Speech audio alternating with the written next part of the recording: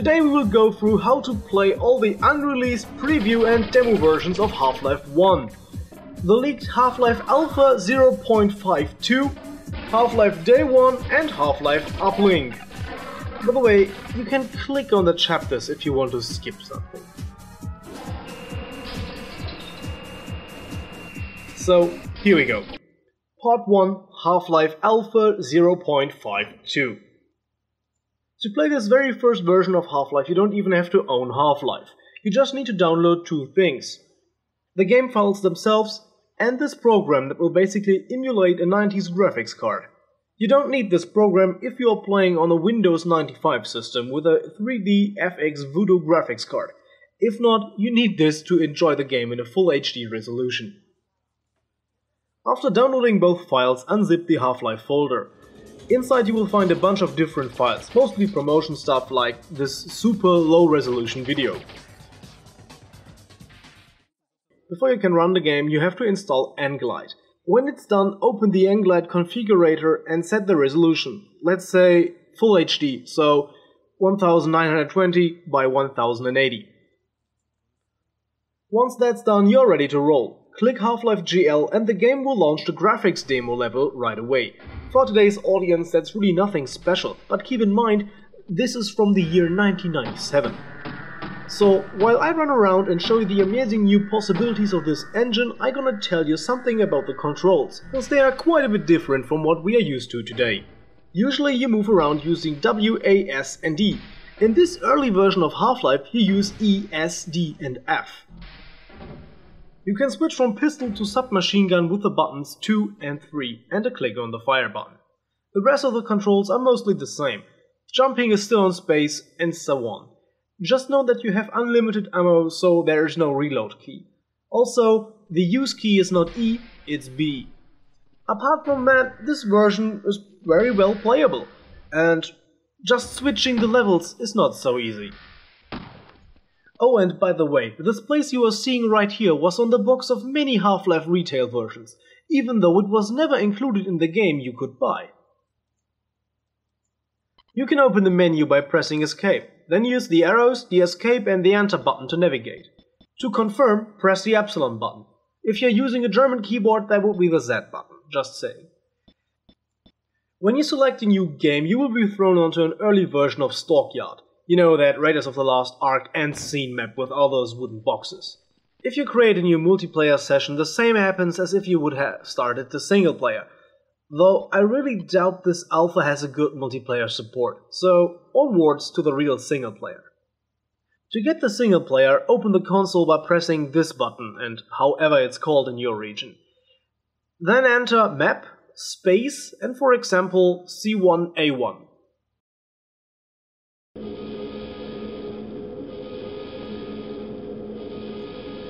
So here we are, welcome to the original beginning of Half-Life. Playing from here on, you can play through 6 chapters.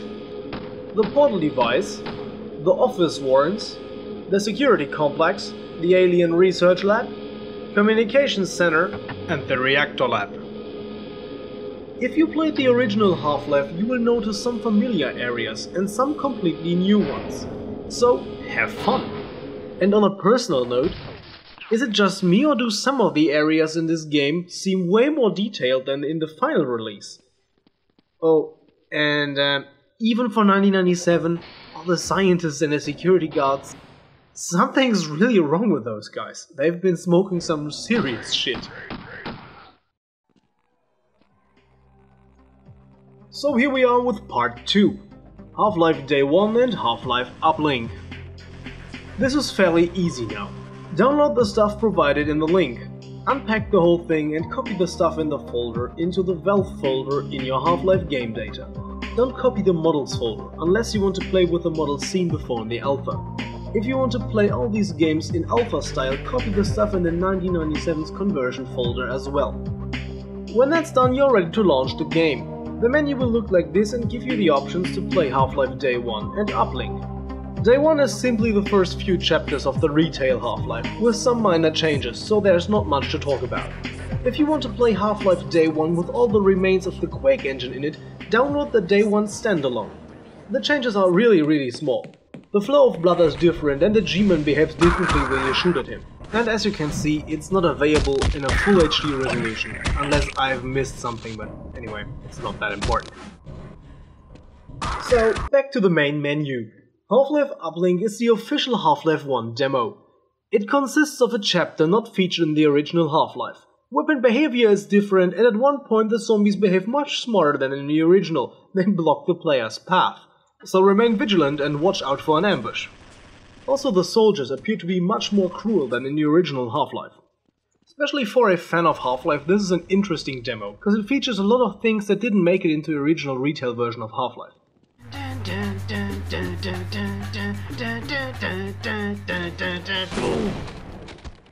If you own Half-Life 2, good for you. You can download a remade version of Half-Life Uplink for the Black Mesa mod. Quite a difference, isn't it? It's very cool to play this old Valve classic with its all-new shiny look. I can really recommend playing the original Uplink first and then the Black Mesa remake, especially when activating the commentary mode. So you absolutely have to check it out. Well, actually, as a fan, you have to try everything I've shown you here. Oh, and by the way, originally I wanted to include Half-Life DK into this video, but due to a temporary lack of second player, I cannot show it to you now. It's possible to play it on your own by switching around from Dr. Green to Dr. Cross, but that's not much fun. So expect this video to come around next week, I guess. And yes, you heard right, it's an official Half-Life co-op game. So that's it for today. I hope you found this video helpful, and of course all the download links are in the description down below. So as always, see you next time, have a nice day and guten Tag.